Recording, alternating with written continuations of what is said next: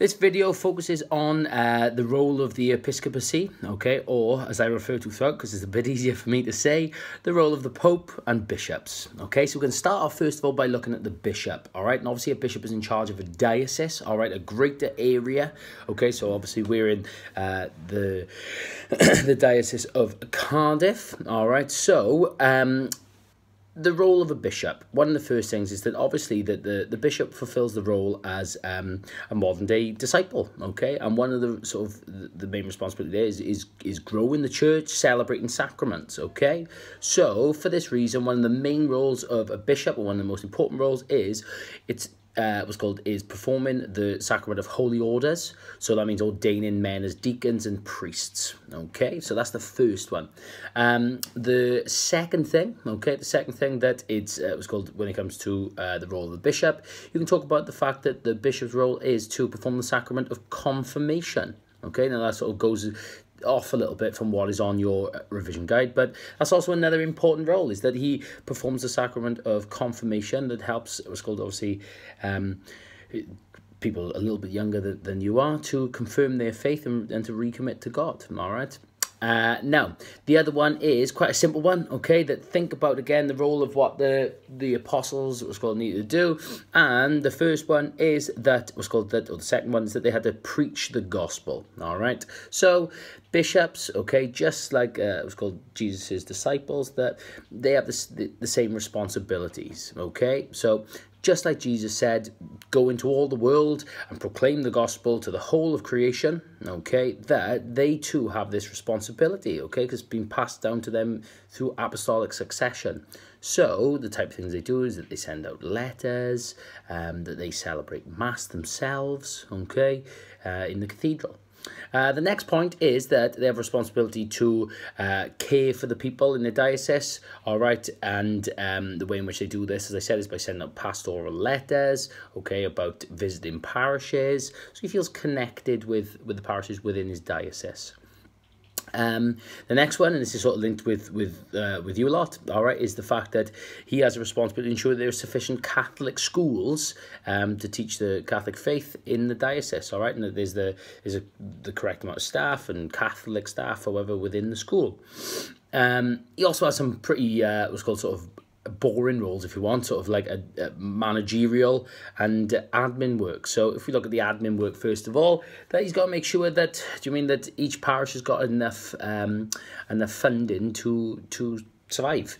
So the type of thing you make sure is that there's enough money for paying bills, like heating bills, cleaning costs, or whatever, that sort of thing, okay? The general upkeep of churches. If you look at the managerial role, okay, that one of his roles is to make sure that priests in his diocese are fulfilling their role, okay? And if they're not, that you may have to discipline any priests that sort of are going against this.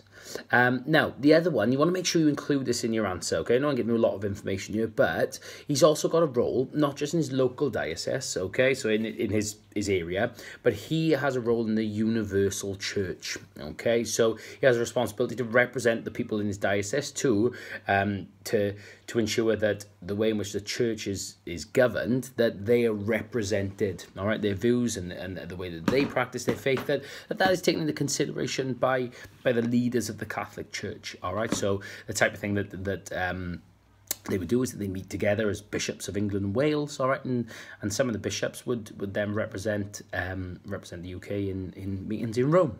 Okay, so that is the main sort of role of the bishop. Now, why the bishop is important, all right, is that we're back to the idea of vital in his diocese, vital in the universal church, all right? So the reason why it's so important in the diocese is essentially for all the reasons that I've given above, all right? So you can just say, so this is because a bishop is supposed to be like a shepherd leading its flock in the diocese, okay? And he's got a responsibility to care for those in his diocese and to be there for them.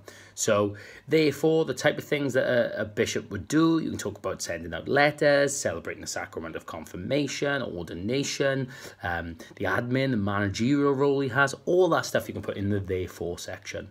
The second paragraph is that he has an important role in the universal church, okay? So this is because each bishop has a responsibility to take part in discussions about how the church is led and governed, all right? So they're there to sort of to represent the local is his diocese, okay? And this this responsibility has been passed down through apostolic succession to the bishops today. All right, so just like, so Jesus didn't just go, okay, Peter, you're in charge. All right, you're the Pope, okay, the first Pope, and all the rest of you, it was called disciples. Thank you very much, but you're not needed anymore, okay? He invested his power and authority in them also, okay? So just like they had a responsibility to go and to lead the church, well, so do what's called today's bishops, all right? So therefore, the type of things that they would do is that they work alongside the Pope, that some bishops are part of the magisterium, all right, and you would say that they have meetings with other bishops as well as maybe with the Pope as well, that to ensure that the leadership of the church is as it should be, because they've got a big role in it. All right. Now, why a bishop isn't important, essentially you're picking those 2 points apart. All right. So if you're talking about the universal church, well, you could say that maybe we don't need a bishop because we've got the Pope. All right. So this is because the Pope is the leader of the church, and as what's called God is God's appointed person on earth. So therefore, I mean that we should just follow the teachings of the Pope, and he even has the power to speak ex cathedra, all right, which means that he can't be wrong when teaching about matters on matters of faith, essentially. Okay, so you can talk about that, all right, but you don't need him for the universal church. You could also say that a bishop isn't important for the reason that it's called, you can say about in the diocese, well, we don't need him in the local area as much. You can say about the importance of the priest instead. All right, so this is because a priest is someone who is there to lead us and guide us in our local parish. Now, for me, I would interact far more with a parish priest than I would with the bishop, obviously. Okay, I very infrequently come into contact with a bishop. Okay, so you could say, therefore, you could suggest that maybe we don't need the bishop for the local church, because instead we've got the priest, who is obviously there in the mass to represent Jesus. Okay, so you can talk about how we've got him today to guide us, and he's the person that we do turn to. Okay, so universal church, bishops not needed, got a pope instead. Local area, don't need him, parish priest instead. Okay, so that sort of concludes the part about the bishops. Now looking at the Pope, all right, so the role of the Pope.